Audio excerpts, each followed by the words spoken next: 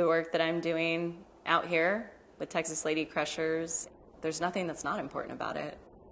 It's not just for our members, and it's not just for those who might want to rock climb, who already rock climb and are looking for mentorship.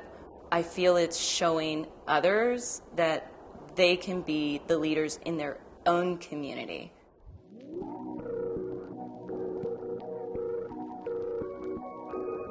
My name is Emily Hernandez, and I'm the founder of Texas Lady Crushers.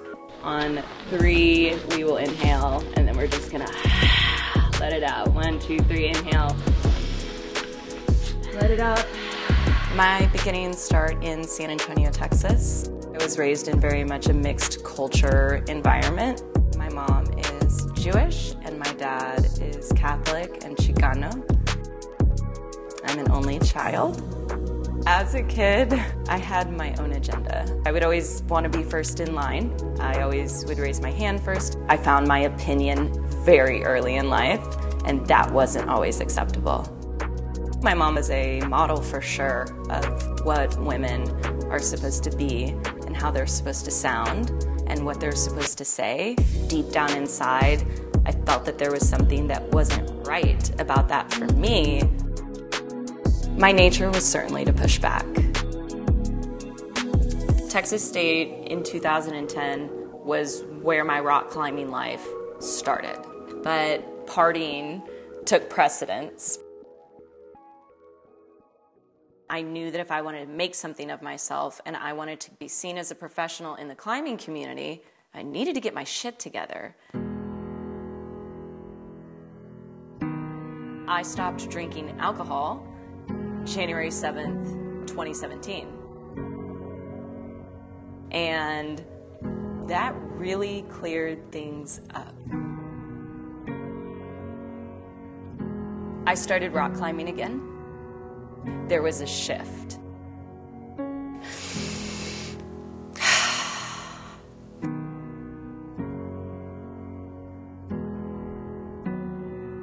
I did my first clinics, and it all clicked.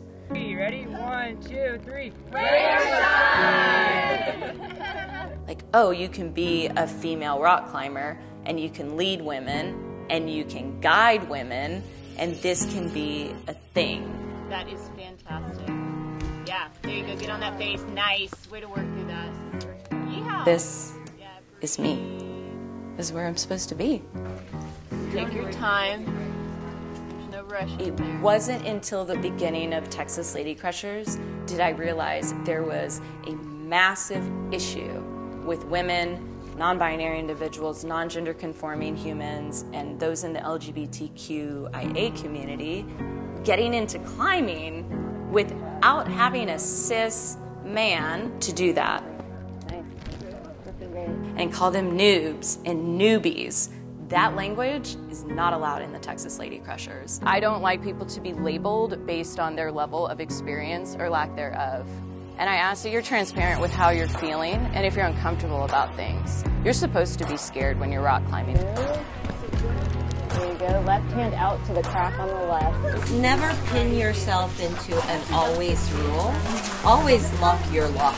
That's the about. My name is Selena Pang. I have been an Austin climber for 20 years. I'm 52, and it feels so good to be involved with dynamic young women, and I feel like there is a pressing need for people who are more experienced to make sure that others are safe and having fun, and I just see more new people with not enough knowledge and mentorship. Okay, let's see, that not 2, 4, 6, 8, 10. Can you turn on your harness? We are here at Enchanted Rock State Natural Area in Fredericksburg, Texas.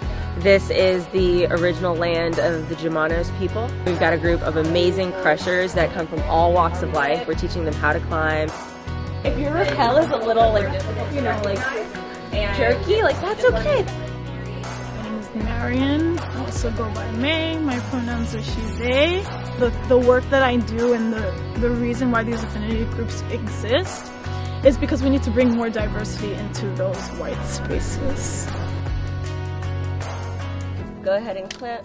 All right. All too often, I am the only person of color that's, you know, at the crag. Then I'm showing other people of color that, hey, you can get out here. I'm showing other single moms, you can get out here and do this.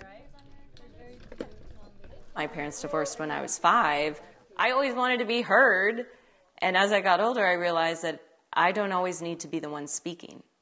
I need to be the one listening. And I think women and those in BIPOC communities and the LGBTQIA community, non-binary, non-gender conforming people, I realize that we all don't get that space. And if we fight for it, we get called names like bossy or annoying. And guys don't get called bossy. Like, why not? But we get told that we need to know our place. And I'm over that. Like, way over that. I've been a single parent. I've been widowed by my second husband. I struggle with treatment-resistant depression. Having body dysmorphia. I was the only person of color climbing. There's just something that's so amazing about being in these spaces together and experiencing that vulnerability.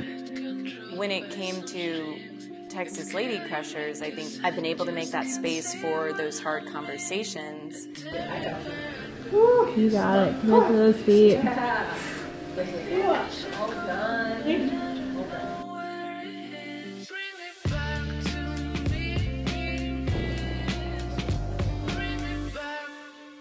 It's been such an honor to see like these young, intelligent, strong, powerhouse women, young women, you know, just really change the sport and make it welcoming. I mean, it's, yeah, it's really special.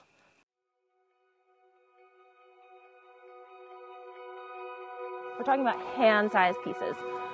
So has everybody seen these camelots before? Okay, there might be a route where it's like, it's perfect hands. And when you hear that lingo, that means like, when you put your hand in that crack, it just like sinks in and it feels amazing. Like, I think when climbing really became a part of my life, I just thought like, this is where I need to be. And if I'm gonna focus on being a better person, I'm focusing on being a better person first and foremost for my members. And I'm gonna listen. And if I can't help them out, I'm gonna let them know, but then I'm gonna follow it up with, but I'm gonna try to find somebody that can. And I don't think a lot of people do that. And then I hope that that ripple effect that I give them permeates throughout whatever community they're in. Not only can they be leaders, but we can be cordial and we can be kind. We can learn from each other, and we don't always have to be the center of attention. What we're doing it for should be.